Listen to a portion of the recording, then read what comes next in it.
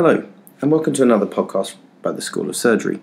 My name is Ricky Ellis, an academic foundation trainee at the Royal Derby Hospital, and I'm joined today by Christine Taylor, psychiatry registrar working with the mental health liaison team, also at the Royal Derby Hospital.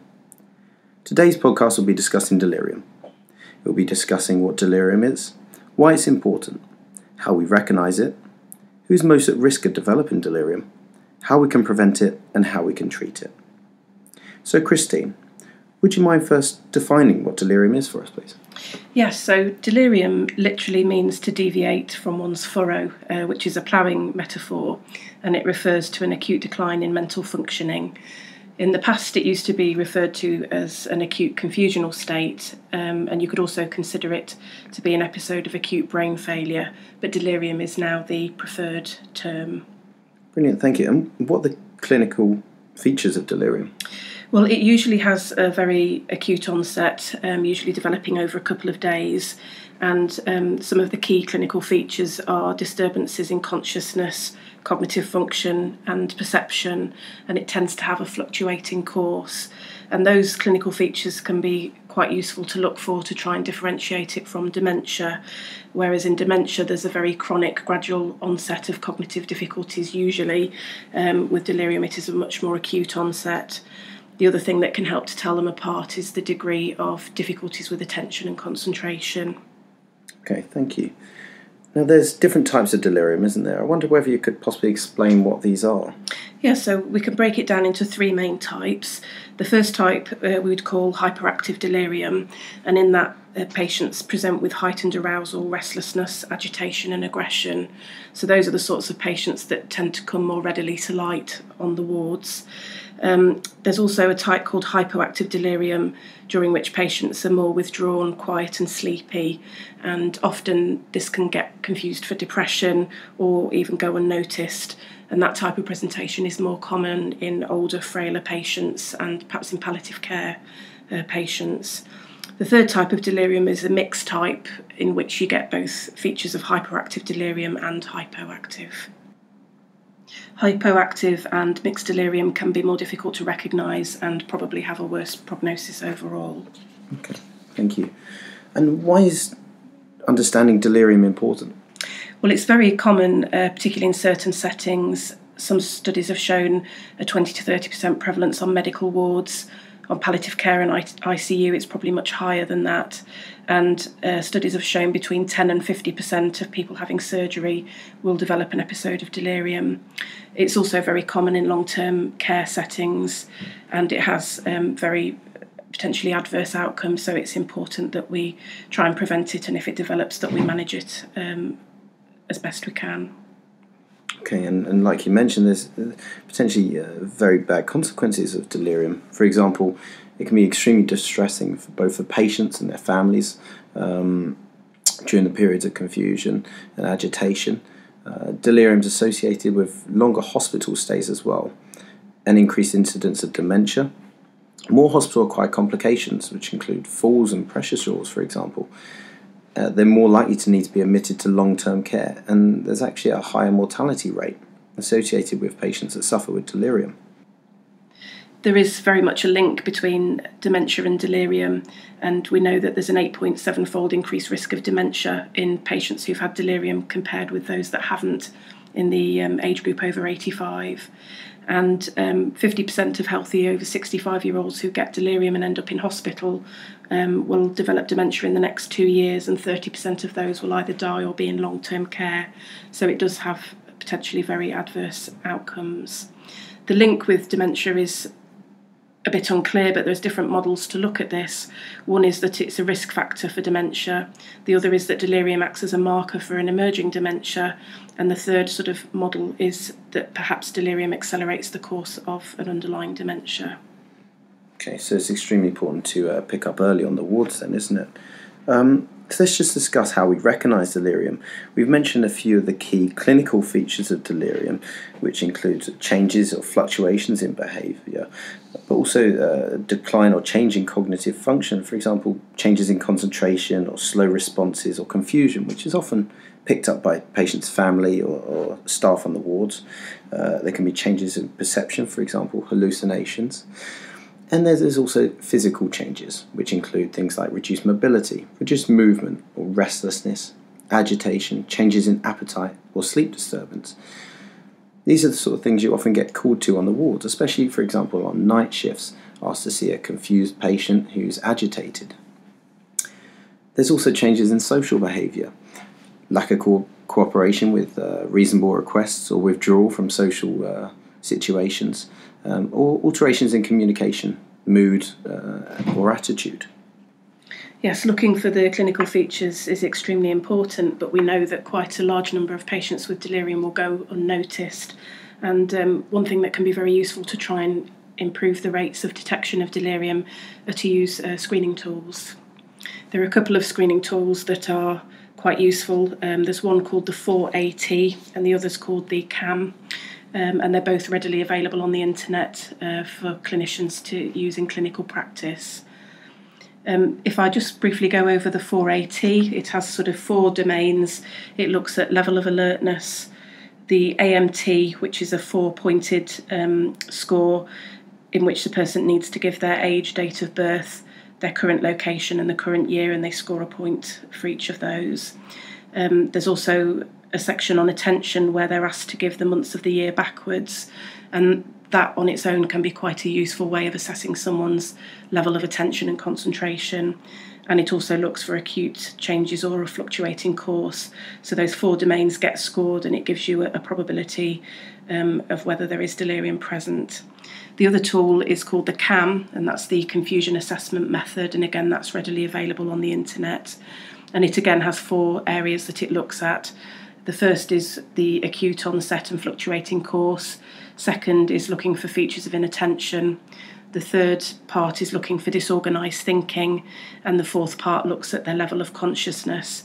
And I think it's important to say with level of consciousness that these changes can be quite subtle. When we talk about conscious level, we might think about somebody sitting in a chair unconscious, but it often can be very subtle deficits in their attention, and it can sometimes be quite difficult to pick up those changes.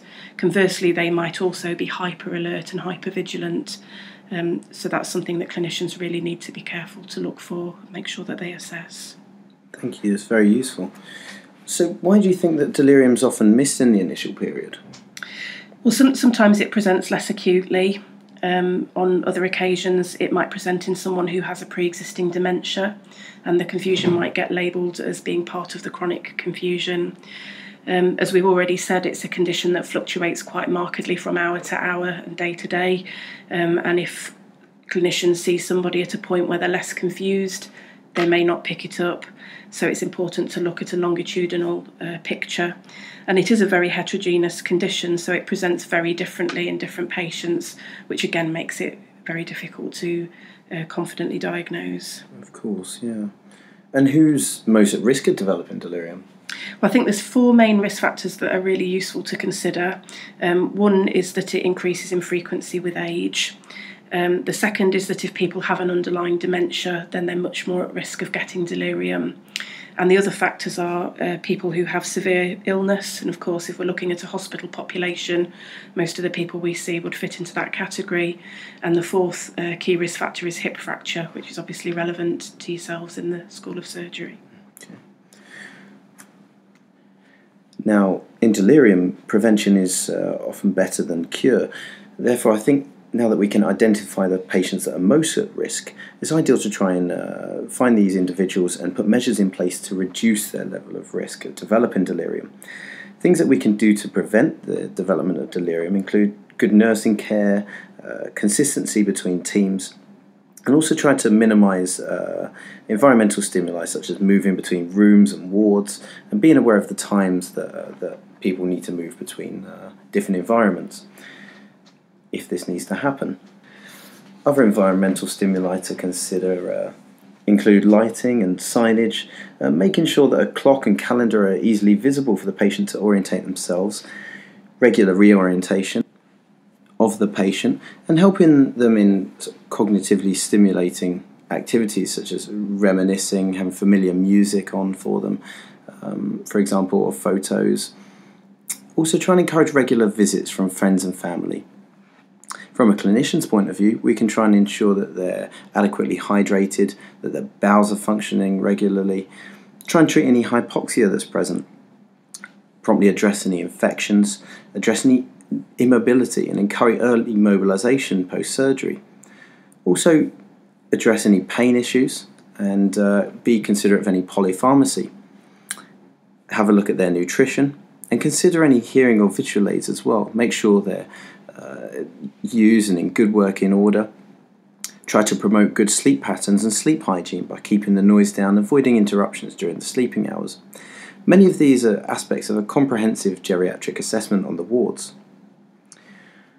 So we do all that to prevent delirium, but how do we treat delirium, Christine? Well, firstly, we need to see if there's an identifiable underlying cause, and if there is, treat that. But I think it's really important to stress that in about a third of cases of delirium, we won't find a single identifiable underlying cause. The other measures that we can use are to effectively communicate with the patient and try and reorientate them, as that can be quite helpful in their recovery. One thing that can be really useful is to get family and friends to visit, and if possible to come in outside of visiting hours to provide some continuity for the person and aid in their recovery process, and have a think about the care environment and whether there's any changes that we can make that might also be helpful. The first line for managing agitated behaviour is always to try verbal de-escalation techniques and try to engage with the person and calm them down in that way. Occasionally this proves ineffective and the person continues to be very distressed, and if that's the case, then the short-term use of psychotropic medication can be useful. Studies have more recently shown that benzodiazepines are probably best not used as first line, as they can worsen confusion, and guidelines would suggest that very small doses of haloperidol or olanzapine might be the most appropriate action, and we should use the lowest dose possible for the least amount of time to manage the agitated behaviour. Once the person is medically stable and any underlying identified causes have been treated, then there is evidence to show that trying to facilitate an early discharge from hospital back to a familiar care environment can be very useful, but this obviously depends on the amount of support that person has available to them in the community. So once the person is medically stable, looking at discharge planning is a really important part of care. I think it's really important to remember that delirium can persist even if the underlying cause has been found and treated, and we need to make sure that we allow adequate time for recovery and remember that we should be treating the person and not their test results. Okay, so what should we do if we're treating a patient with delirium and the delirium isn't resolving? Well, the first thing to do would be to reevaluate and see whether there's anything that's being missed, and sometimes underlying causes can start to emerge after a period of time. If the case is quite complicated and not resolving, then consider referring to the mental health liaison team for their assessment and input. And I think if it's not resolving, then the possibility of an emerging dementia starts to raise its head, and that needs to be given consideration. But also remembering that delirium can persist for weeks and months, so it's making sure that adequate time for recovery has been allowed. Brilliant, thank you. That's very useful. And have you got any sort of suggested reading if we want to look into this a bit more? Well, there's the NICE clinical guideline 103, which is called Delirium Diagnosis, Prevention and Management, and that's quite a useful document. It looks at many of the aspects that we've discussed today and gives some further guidance on that. Brilliant, thank you. So that brings us to the end of this podcast on delirium. To summarise, remember, think delirium in any patient presented with an acute change in their mental state. Remember that prevention is better than cure. Identify your high-risk patient and implement preventative strategies where possible. When an individual develops delirium, treat the underlying cause and modify the environment as much as possible. We hope that you found this podcast useful and informative. Thank you, Christine, for joining me today. Please check out the School of Surgery for more educational podcasts. Thank you for listening to another podcast brought to you by School of Surgery. Remember, you can follow us on Facebook at School of Surgery, on iTunes, on Podomatic at schoolofsurgery.podomatic.com, and finally by searching School of Surgery on YouTube. Thank you very much, and see you next time.